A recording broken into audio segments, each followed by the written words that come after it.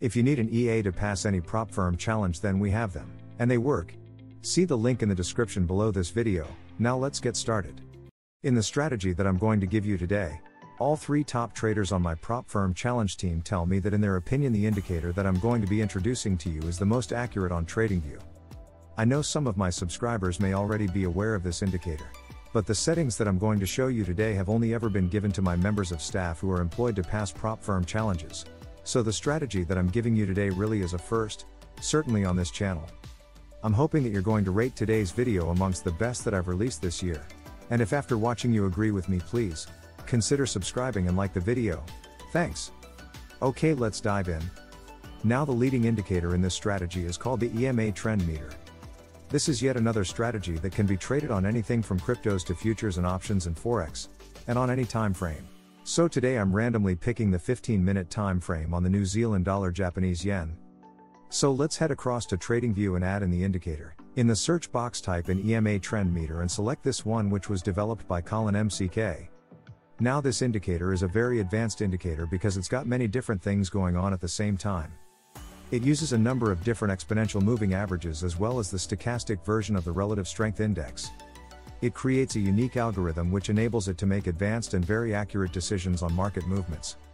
Let me give you a deeper insight as to how this indicator makes its trading decisions.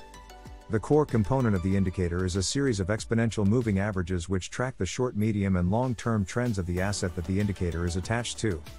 You can see that the standard defaults of the fast, medium and slow moving averages are 7, 14 and 21. And these can be altered depending on the asset that you are using it to trade on and how sensitive you want it to be. I want you to edit the settings of the top 4 inputs that you can see. Change the baseline to 13. Change the fast EMA to 21. The medium EMA to 34 and the slow EMA to 55, and that's all I want you to change in the settings. Now head across to the Style tab and turn off the top shapes option because we don't need to see it. So this is how the indicator works.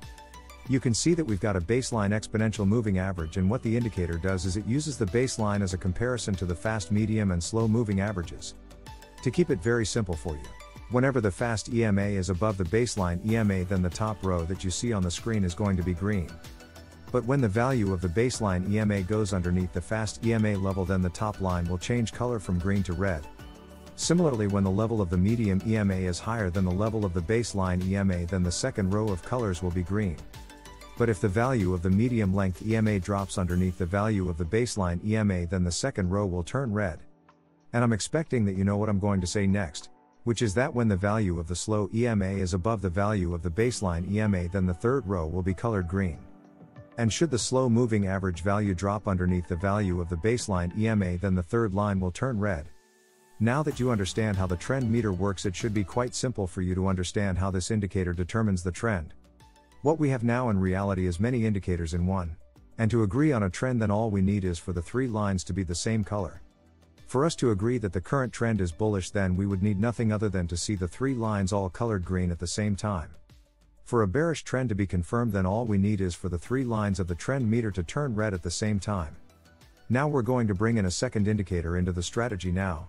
So head over to Tradingview search box and search for the Stochastic Momentum Index and bring in the indicator which was created by the developer that I am highlighting here, that has 4,527 downloads at the time of this video. We just have a couple of small edits to the settings on this indicator to do. So go to the Style tab and make sure that the stochastic is colored white and just make it slightly thicker than the default and click OK. Now what I want to do is explain to you the importance of the Stochastic Momentum Index indicator and how it fits in harmony with this strategy. Well, the indicator itself is a perfect match for the trend meter, and you'll see when we start to trade how powerful it is in confirming extremely accurate trade entries. The strategy uses the Stochastic Momentum Index in conjunction with the trend meter to give a confluence with the trend. And this indicator is very good at confirming the trend using the stochastic analysis method rather than the moving average method. This means that it works in tandem, and it's a great confluence for the trend meter. The white line that you see is called the stochastic oscillator, and it's going to give us confirmation when the market is entering a bearish or bullish period. When it crosses the blue line going downwards, it's suggesting a slowdown in the current bullish trend of the market. And when the white line crosses above the upper blue line, it's telling you that there is a possible slowdown in the current bearish trend of the market. So conversely, the crosses of the upper and lower blue lines are actually telling you that you are seeing an increase in the momentum of one of the trends. Let me explain the entry conditions so that everything will become extremely clear to you. We'll start with a long trade. Firstly, we need to establish that the trend is bullish, and all we need for that is to see 3 green lights on the trend meter indicator. Now the perfect time to enter a trade in a trend is when you see a pullback in that trend, and the way that we're going to do that for a long trade is to watch out for the Stochastic Momentum Index to break the lower line. Once we see the appearance of the cross under, then our entry confirmation comes when we see the white line crossing back up over the blue line, cutting through the red line.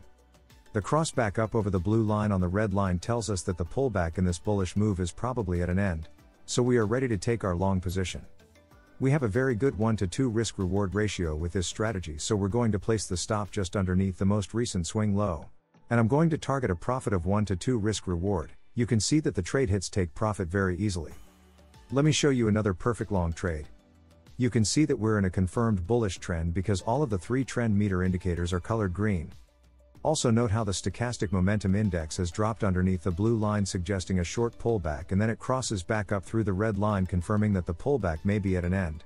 So we are ready to place our long trade.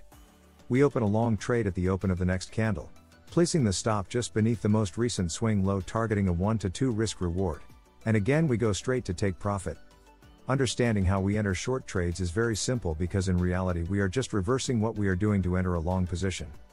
Firstly, we wait for the 3 trend meter EMAs to all be colored red, confirming the downtrend. We then wait for the Stochastic Momentum Index to cross above the upper blue line, before coming back down and crossing the red line, suggesting that the current pullback in this downtrend could well be over. And we therefore enter our short trade on the open of the next candle, placing our stop loss above the most recent swing high, going for a 1-to-2 risk reward. With very strict entry rules such as this, and with such a high risk to reward ratio on each trade, you can be very confident that I'm giving you a system that will consistently do well on your account. Yet again, the indicators are free, so there's no charge for this strategy whatsoever. Okay, that's the strategy for today, and I hope you found the education beneficial.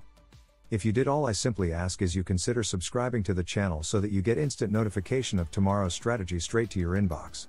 And if you could like and share the video and ring the bell, that would greatly help the YouTube algorithm in getting the word out to more traders here on YouTube. Until tomorrow guys, many thanks, and safe trading.